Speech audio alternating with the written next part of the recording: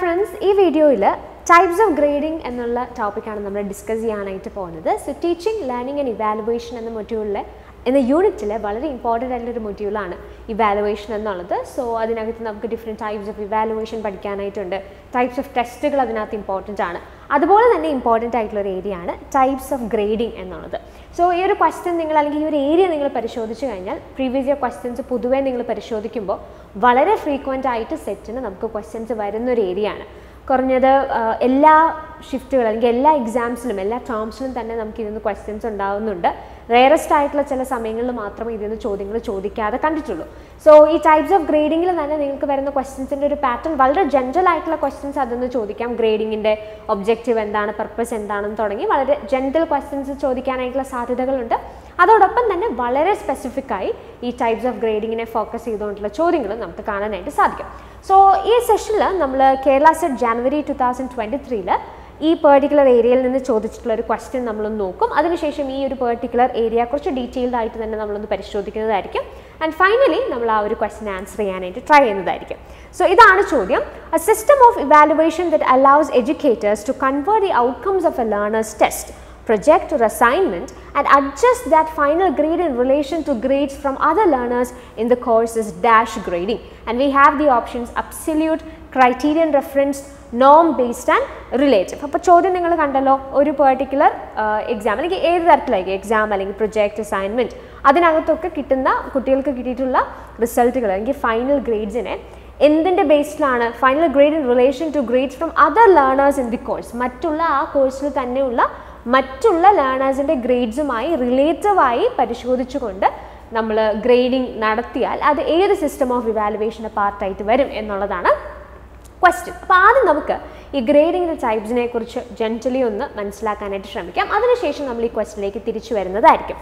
Primarily നമുക്ക് ഈ ഗ്രേഡിങ്ങിനെ രണ്ട് കാറ്റഗറീസ് ആയിട്ട് തിരിക്കാനായിട്ട് സാധിക്കും, which includes direct grading as well as indirect grading. അപ്പോൾ ഈ ഡയറക്റ്റ് ഗ്രേഡിംഗ് എന്ന് പറഞ്ഞാൽ എന്താ, അസസ്മെൻറ്റിൽ നമ്മൾ ഡയറക്റ്റ്ലി ഗ്രേഡ്സ് ആയിരിക്കും അസൈൻ ചെയ്യുക. ഇപ്പോൾ നിങ്ങളൊരു എക്സാം നടത്തുകയാണ്, ഒരു ടെസ്റ്റ് നടത്തുകയാണ്, അപ്പോൾ ആ ടെസ്റ്റിലെ ഓരോ ചോദ്യത്തിനും നിങ്ങൾ ഗ്രേഡ്സ് ആണ് അസൈൻ ചെയ്യുന്നത്. അതായത് ഒരു ക്വസ്റ്റ്യൻ, ആ ക്വസ്റ്റ്യന് ഇത്ര പോയിൻറ്റ്സ് എഴുതിയാൽ എ ഗ്രേഡ്, അല്ലെങ്കിൽ ഇത്ര പോയിൻറ്റ്സ് ഉണ്ടെങ്കിൽ ബി ഗ്രേഡ്, അല്ലെങ്കിൽ ഇത്രയുണ്ടെങ്കിൽ സി, അങ്ങനെയാണെന്നുണ്ടെങ്കിൽ അതിനെ നമ്മൾ ഡയറക്റ്റ് ഗ്രേഡിംഗ് എന്നാണ് വിളിക്കുക. സോ ഇവിടെ നിങ്ങൾക്ക് തന്നിരിക്കുന്ന ഡെഫിനേഷൻ, എക്സ്പ്ലനേഷൻ നോക്കിയാൽ, if the assessment is reported by assigning letter grades the method is known as direct grading. This when a student's performance in an activity or in response to a question is assessed qualitatively by the evaluator through assigning letter grades like A for outstanding, B for very good, C for good, D for satisfactory and F for unsatisfactory. The method is known as direct grading. So നമ്മൾ പറഞ്ഞിരിക്കുന്ന കാര്യം തന്നെയാണ് ഇവിടെ വിശദീകരിച്ച് explain ചെയ്തിരിക്കുന്നത്. Direct grading ഇത്രയേ ഉള്ളൂ, നമ്മൾ കുട്ടികളുടെ സ്റ്റുഡൻസിൻ്റെ പെർഫോമൻസിനെ ക്വാളിറ്റേറ്റീവ്ലി ആണ് അസസ് ചെയ്യുന്നത്. ഓക്കെ, ഈ മാർക്ക് കൊടുക്കുക എന്നുള്ളൊരു ഡയറക്റ്റ്ലി മാർക്ക് കൊടുക്കുക എന്നുള്ളൊരു സ്കീമല്ല നമ്മളവിടെ യൂസ് ചെയ്യുക. ഓരോ ക്വസ്റ്റ്യൻ അല്ലെങ്കിൽ നമ്മൾ ടെസ്റ്റോ അല്ലെങ്കിൽ എന്ത് ആക്ടിവിറ്റിയാണോ അതിന് ഗ്രേഡ്സ് അസൈൻ ചെയ്യാണ്. ഇപ്പോൾ നമ്മൾ മുമ്പേ പറഞ്ഞതുപോലെ ഒരു ക്വസ്റ്റ്യൻ അതിനകത്ത് ഇത്ര പോയിൻറ്റ്സ് ഉണ്ടെങ്കിൽ എ ഗ്രേഡ് എന്ന് പറയുമ്പോൾ അവിടെ എന്താ ഔട്ട്സ്റ്റാൻഡിങ്, അല്ലെങ്കിൽ ഇത്രയും ഉണ്ടെങ്കിൽ അതിനേക്കാളും കുറച്ചും കൂടെ താഴെയാണെങ്കിൽ very good, that stands for B. അപ്പോൾ അങ്ങനെ നമ്മൾ ഗ്രേഡ്സ്, ലെറ്റർ ഗ്രേഡ്സ് ആണ് അസൈൻ ചെയ്യുന്നതെങ്കിൽ അതിനെ നമ്മൾ ഡയറക്റ്റ് ഗ്രേഡിംഗ് എന്ന് പറയും. അപ്പോൾ ഇൻഡയറക്റ്റ് ഗ്രേഡിംഗ് എന്താണ്, നമ്മൾ മാർക്കാണ് കൊടുക്കുന്നത്, അതിനുശേഷം ആ മാർക്കിനെ നമ്മൾ എന്തിലേക്ക് കൺവേർട്ട് ചെയ്യാണ്, ഗ്രേഡിലേക്ക് കൺവേർട്ട് ചെയ്യാണ്. അതിനെയാണ് ഇൻഡയറക്റ്റ് ഗ്രേഡിംഗ് എന്ന് പറയുന്നത്. അപ്പോൾ ആദ്യം നമ്മൾ ഈ ഒരു ടെസ്റ്റ് അല്ലെങ്കിൽ നിങ്ങൾ എക്സാം ഇടുന്നു, ആ എക്സാമിലുള്ള മാർക്ക് കൃത്യമായിട്ട് നിങ്ങൾ കാൽക്കുലേറ്റ് ചെയ്യുന്നു. ഓരോ ക്വസ്റ്റ്യനും നിങ്ങൾ മാർക്സ് ആണ് കൊടുക്കുന്നത്. അതിനുശേഷം ആ മാർക്സ് എല്ലാം കൂടെ കാൽക്കുലേറ്റ് ചെയ്തിട്ട് ആ മാർക്കിന് നിങ്ങൾ അപ്രോപ്രിയേറ്റ് ആയിട്ടുള്ള ഒരു ഗ്രേഡ് കൊടുക്കുന്നു. ഇതാണെങ്കിൽ indirect grading ആണ്. At many occasions we assess students' performance in a test in quantitative terms because we are giving marks അല്ലേ. അപ്പോൾ we are assessing the performance in a test in a quantitative terms when we are giving marks or in terms of marks and then convert it into letter grades by using different modes. This type of grading is known as indirect grading. നമ്മൾ already പറഞ്ഞതുപോലെ quantitative ആയിട്ടാണ് നമ്മൾ അതിനെ assess ചെയ്യുന്നത്. അപ്പോൾ നമ്മൾ marks കൊടുക്കുകയാണ്, marks കൊടുത്തിട്ട് അതിനെ വീണ്ടും നമ്മൾ എന്ത് ചെയ്യാണ്, letter grades ആയിട്ട് കൺവേർട്ട് ചെയ്യുന്നു. So thus when students' performance is assessed in terms of marks and later converted into letter grade by adopting different modes keeping in mind or keeping in view the purpose of assessment, it is called indirect grading. So basically പറഞ്ഞാൽ ഇതിൽ difference എന്ത് മാത്രമേ ഉള്ളൂ, direct grading എന്ന് പറഞ്ഞാൽ directly നമ്മൾ grades ആയിരിക്കും കൊടുക്കുന്നത്. ഇൻഡയറക്റ്റ് ഗ്രേഡിംഗ് എന്ന് പറഞ്ഞാൽ നമ്മൾ മാർക്കാണ് കൊടുക്കുക, എന്നിട്ട് അതിനുശേഷം ഈ മാർക്കിനെ അപ്രോപ്രിയേറ്റ് ആയിട്ടുള്ളൊരു ഗ്രേഡ് ആയിട്ട് കൺവേർട്ട് ചെയ്യണം. അപ്പോൾ ഇതാണ് ജനറലി ഡയറക്റ്റ് ഗ്രേഡിങ്ങും ഇൻഡയറക്റ്റ് ഗ്രേഡിങ്ങും തമ്മിലുള്ള വ്യത്യാസം. ഇനി ഇൻഡയറക്റ്റ് ഗ്രേഡിങ്ങിൽ തന്നെ നമുക്ക് 2 ടൈപ്സ് ഉണ്ട്. അപ്പം ജനറലി നമ്മൾ പറഞ്ഞു ഡയറക്റ്റ് ഇൻഡയറക്റ്റ് എന്ന ഗ്രേഡിംഗ് ടൈപ്സിനെ നമുക്ക് തരംതിരിക്കാം. ഇനി ഇൻഡയറക്റ്റ് ഗ്രേഡിങ്ങിൻ്റെ അണ്ടറിൽ നമുക്ക് 2 ടൈപ്സ് ഉണ്ട്. ഏതൊക്കെയാണ്? അബ്സല്യൂട്ട് ഗ്രേഡിങ്ങും ഉണ്ട്, റിലേറ്റീവ് ഗ്രേഡിങ്ങും ഉണ്ട്. അബ്സല്യൂട്ട് ഗ്രേഡിംഗ് എന്ന് പറഞ്ഞാൽ അപ്പോൾ എന്താണ്? When grades are assigned on the basis of predefined standard or level of performance and each grade is associated with a fixed performance regardless of the distribution of grades ultimately assigned in the class, it is known as absolute grading. എന്ന് പറഞ്ഞാൽ എന്താണ്? Absolute grading എന്ന് പറഞ്ഞാൽ ഒരു പരീക്ഷ നിങ്ങൾ conduct ചെയ്യാമെന്ന് വിചാരിക്കുക. ആ പരീക്ഷ കണ്ടക്ട് ചെയ്യുന്നതിന് മുമ്പ് തന്നെ നിങ്ങളൊരു സ്റ്റാൻഡേർഡ് സെറ്റ് ചെയ്തിട്ടുണ്ടാവും. ആൻഡ് ഓരോ ഗ്രേഡ് അല്ലെങ്കിൽ നിങ്ങൾ ഈ സ്റ്റാൻഡേർഡ് സെറ്റ് ചെയ്തിട്ട് ഓരോ ഫിക്സ്ഡ് പെർഫോമൻസിന് അതിൻ്റേതായിട്ടൊരു ഗ്രേഡും നിങ്ങൾ നിശ്ചയിച്ചിട്ടുണ്ടാവും. ക്ലാസ്സിലുള്ള ആളുകളുടെ പെർഫോമൻസിൻ്റെ അടിസ്ഥാനത്തിലല്ല നിങ്ങൾ അവിടെ ഗ്രേഡ്സ് കൊടുക്കുന്നത്, മറിച്ച് നിങ്ങൾ ഓൾറെഡി പ്രീ ഡിറ്റർമൈൻ ചെയ്തിട്ടുള്ള ഒരു സ്റ്റാൻഡേർഡ് ഉണ്ട്. ആ ഫിക്സ്ഡ് സ്റ്റാൻഡേർഡ് അല്ലെങ്കിൽ ആ ഫിക്സ്ഡ് പെർഫോമൻസിൻ്റെ ബേസിൽ നിങ്ങൾ കൃത്യമായി ചില ഗ്രേഡ്സ് അസോസിയേറ്റ് ചെയ്ത് വെച്ചിട്ടുമുണ്ട്. അപ്പോൾ അതിനനുസരിച്ചായിരിക്കും നിങ്ങൾ എന്ത് ചെയ്യുക? അവിടെ ഗ്രേഡ്സ് അസൈൻ ചെയ്യുക. ഇതിനെയാണ് അബ്സല്യൂട്ട് ഗ്രേഡിംഗ് എന്ന് പറയുന്നത്.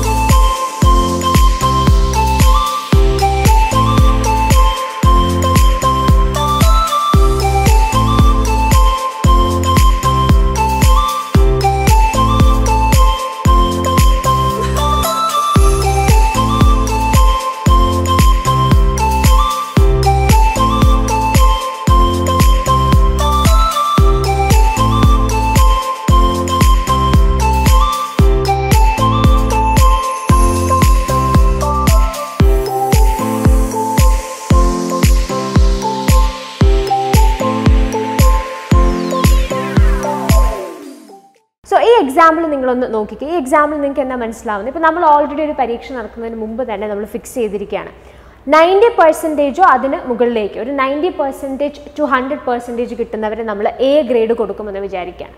80% മുതൽ 90% വരെ കിട്ടിയാൽ ബി ഗ്രേഡ്, അതുപോലെ 70% to 80% സി ഗ്രേഡ്. ഇങ്ങനെ നമ്മൾ ഓൾറെഡി ഒരു ഫിക്സ്ഡ് ആയിട്ടുള്ള സ്റ്റാൻഡേർഡ് സെറ്റ് ചെയ്ത് വെച്ചിട്ട് കുട്ടികൾക്ക് കിട്ടുന്ന മാർക്കിനനുസരിച്ച് ഗ്രേഡ് നമ്മൾ അസൈൻ ചെയ്താൽ ഇതെന്താണ്?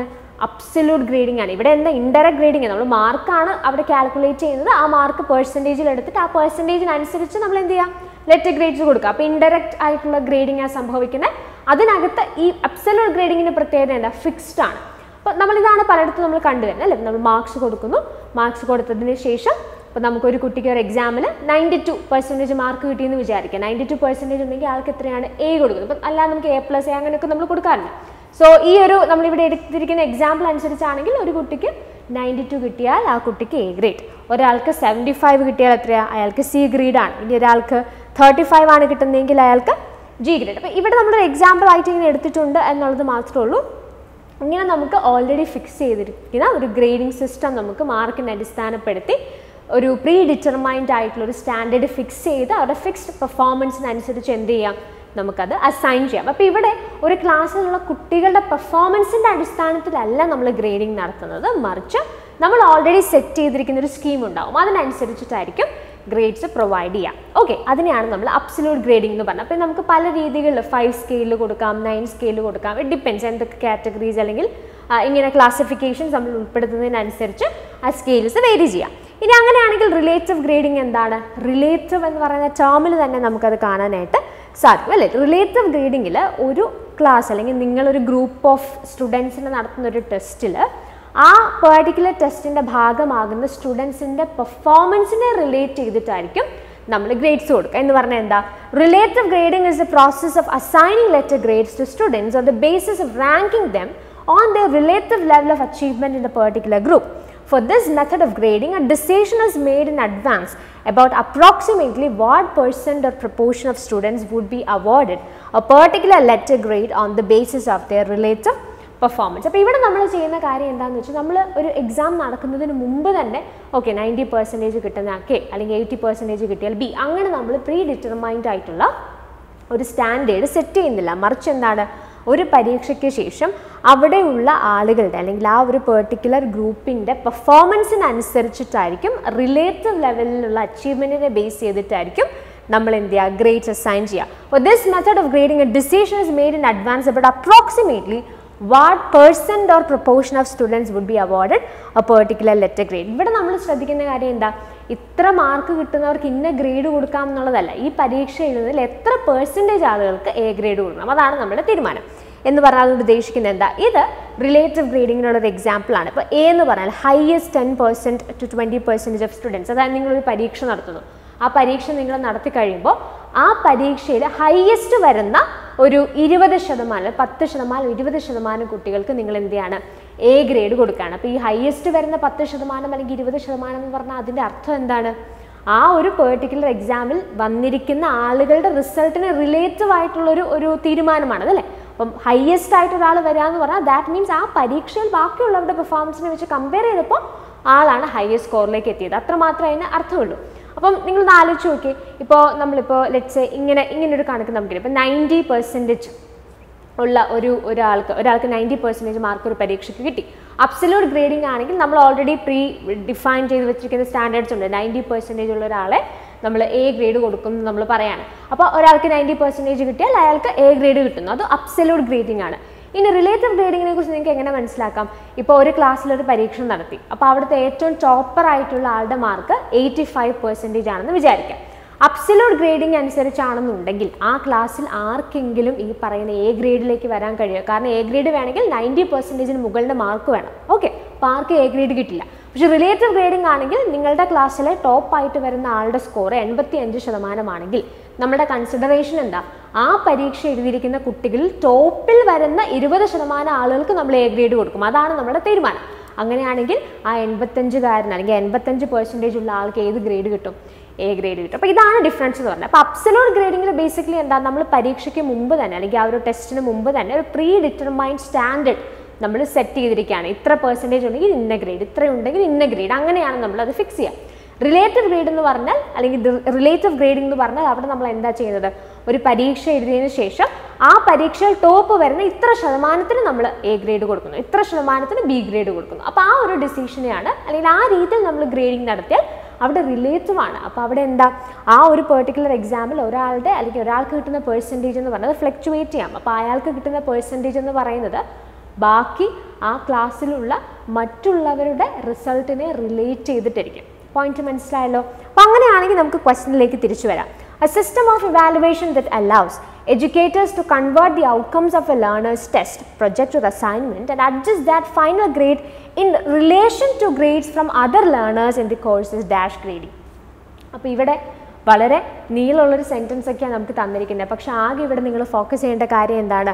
Final grade in relation, adjust the final grade in relation to grades from other learners. അപ്പോൾ എന്താ, റിലേറ്റീവ് ആണെന്ന് പറഞ്ഞിട്ടുണ്ട്. അപ്പോൾ ഏതാണ് കറക്റ്റ് ആയിട്ടുള്ള ഗ്രേഡിംഗ് ടൈപ്പായിട്ട് നിങ്ങൾ ഐഡൻറ്റിഫൈ ചെയ്യേണ്ടത്? That is option D, relative grading. Okay, so the right answer is option D. ഇതിനകത്ത് ക്രൈറ്റീരിയൻ റെഫറൻസ് അല്ലെങ്കിൽ നോം റെഫറൻസ് എന്നൊക്കെ പറഞ്ഞാൽ നമ്മൾ ഇവാലുവേഷൻ റിലേറ്റഡ് ആയിട്ട് പറയുന്ന ചില ആശയങ്ങളുമായിട്ട് കണക്റ്റഡ് ആണ്. ഗ്രേഡിംഗ് റിലേറ്റഡ് ആയിട്ടുള്ള ഒരു ക്വസ്റ്റൻ ആണിത്. സോ ഒബ്വിയസ്ലി ഇതിൻ്റെ ഫൈനൽ ആൻസർ അല്ലെങ്കിൽ റൈറ്റ് ആൻസർ എന്ന് പറയുന്ന ഓപ്ഷൻ ഡി ആണ്, ദാറ്റ് ഇസ് റിലേറ്റീവ്. സോ ഈ സെഷനിൽ വളരെ ഇമ്പോർട്ടൻ്റ് ആയിട്ട് സെറ്റിൽ നിങ്ങൾ പഠിച്ചിരിക്കേണ്ട ഒരു ഏരിയയെക്കുറിച്ചാണ് നമ്മൾ ഡിസ്കസ് ചെയ്തത്. That is types of grading. It's very important. Previous year ഒക്കെ പരിശോധിച്ചാൽ വളരെ ഫ്രീക്വൻ്റ്ലി ക്വസ്റ്റ്യൻസ് വരുന്ന ഏരിയ ആണ്. എസ്പെഷ്യലി അബ്സല്യൂട്ട് ഗ്രേഡിങ്ങും റിലേറ്റീവ് ഗ്രേഡിങ്ങും എന്താണെന്നുള്ളത് പഠിച്ചു വയ്ക്കാം. ഓക്കെ, സോ ഇങ്ങനെ വളരെ സിസ്റ്റമാറ്റിക് ആയിട്ടുള്ള ഒരു ലേണിംഗ് നിങ്ങൾക്ക് ആവശ്യമാണെന്നുണ്ടെങ്കിൽ തീർച്ചയായിട്ടും ആപ്പിൾബി അക്കാഡമിയുടെ കോഴ്സ് നിങ്ങൾക്ക് ഹെൽപ്ഫുൾ ആയിരിക്കും. എക്കണോമിക്സ്, കൊമേഴ്സ്, ജനറൽ പേപ്പർ എന്നീ വിഷയങ്ങൾക്കാണ് ആപ്പിൾബി അക്കാഡമി സെറ്റ് കോച്ചിങ് പ്രൊവൈഡ് ചെയ്യുന്നത്. സോ കോഴ്സിനെ കുറിച്ച് കൂടുതൽ വിവരങ്ങൾ അറിയാൻ താല്പര്യമുള്ളവർക്ക് താഴെ കാണുന്ന നമ്പറിൽ കോൺടാക്ട് ചെയ്യാം. അതല്ല, നിങ്ങൾ തന്നെ പ്രിപ്പയർ ചെയ്യാൻ ആഗ്രഹിക്കുന്ന ആളുകളാണ്, പക്ഷേ നിങ്ങൾക്കൊരു ഹെൽപ്പ് അല്ലെങ്കിൽ ഒരു ഗൈഡൻസ് അല്ലെങ്കിൽ ഫ്രീ ആയിട്ടുള്ള റിസോഴ്സസ് ഒക്കെ കിട്ടിയാൽ അത് ഹെൽപ്ഫുൾ ആകുമെന്നുണ്ടെങ്കിൽ തീർച്ചയായിട്ടും നമ്മുടെ വാട്സാപ്പ് ഗ്രൂപ്പിലേക്ക് നിങ്ങൾക്ക് ജോയിൻ ചെയ്യാം. സോ ആ വാട്സാപ്പ് ഗ്രൂപ്പ് ത്രൂ ഫ്രീ ആയിട്ടുള്ള മെറ്റീരിയൽസും ലൈവ് സെഷൻസും ഒക്കെ നമ്മൾ പ്രൊവൈഡ് ചെയ്യുന്നുണ്ട്. സോ ആ വാട്സാപ്പ് ഗ്രൂപ്പിലേക്ക് ജോയിൻ ചെയ്യാനായിട്ട് ലിങ്കും നിങ്ങൾക്ക് ഡിസ്ക്രിപ്ഷൻ ബോക്സിൽ അവൈലബിൾ ആണ്. So thanks for watching and happy learning.